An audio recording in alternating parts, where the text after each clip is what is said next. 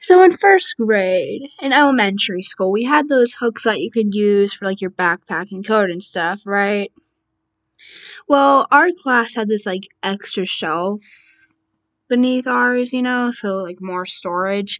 But the other first grade class was like right across from us, and they didn't have that extra shelf. And our class obviously took advantage of it, right?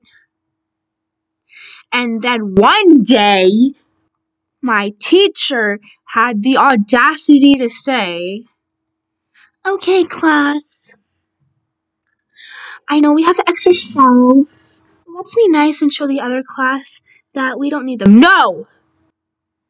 I do not care that the other class does not have that extra shelf. After all, you're teaching us how to be problem solvers, right? Right? So I'm sure they can problem solve. So no, don't be sassy with me, this whatever your name was. Thank you.